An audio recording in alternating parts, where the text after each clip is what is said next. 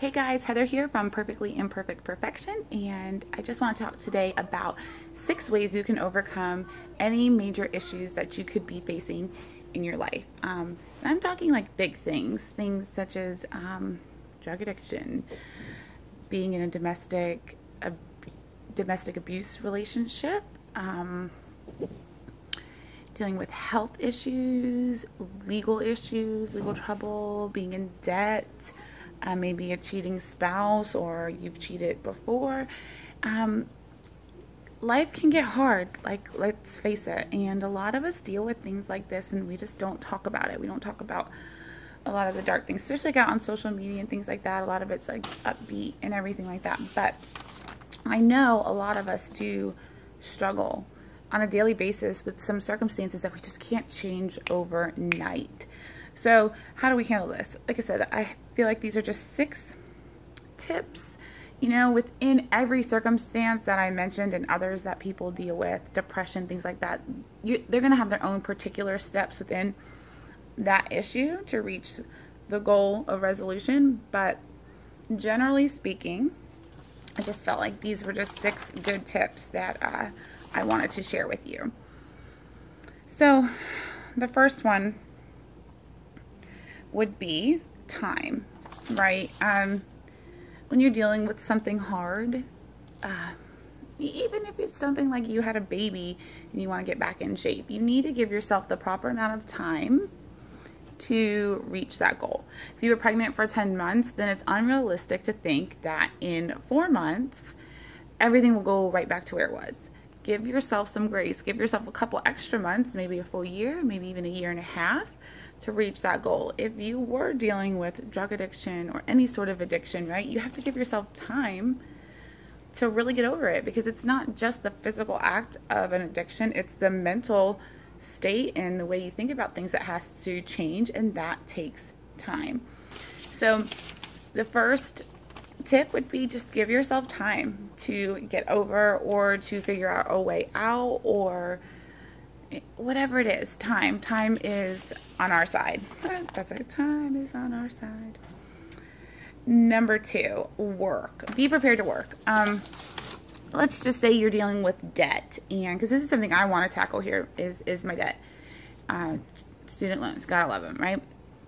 It's going to take work, though. It's going to take 1, writing a budget, 2, sticking to that budget, 3, executing that, and that takes work. It takes practical application. It takes doing whatever it takes, even when you don't feel like doing it. So you have to be prepared to put in the work, to face any issue, to overcome anything that you want to overcome. You have to be willing to put in some blood, sweat, and tears for it. Number 3, you need to be patient.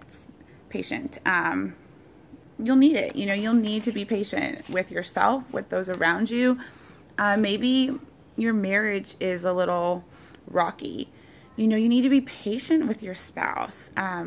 They have feelings too. You have feelings. Again, if you need to change the way you speak in your habits and the way you think, you need to be patient overall, and, not forget the end goal. And instead of looking at every little hiccup along the way, see the light at the end of the tunnel and focus, and be willing to forgive others and yourself when things don't go exactly as you had hoped they would. Number 4,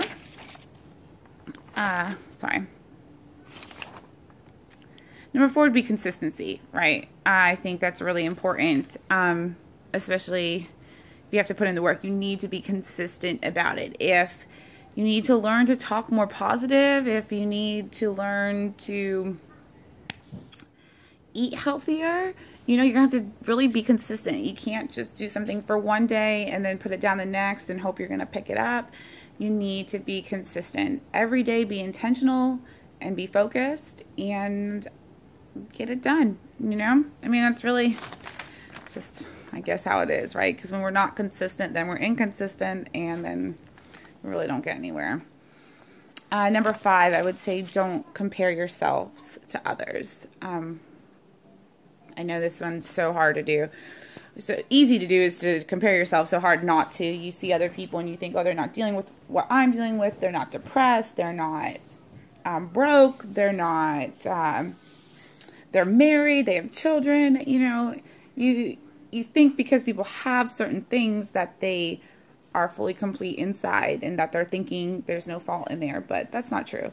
Again, everybody deals with something. So don't compare yourself to someone else's life and wish your life was something else. Just make your life what you want it to be, which, again, it takes time.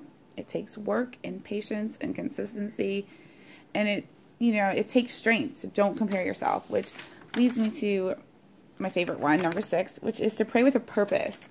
Of course, I want you to cry out to God and share your troubles and your burdens with Him, but I also would suggest that you praise Him and worship Him and pray with a purpose. Know what you want in the end.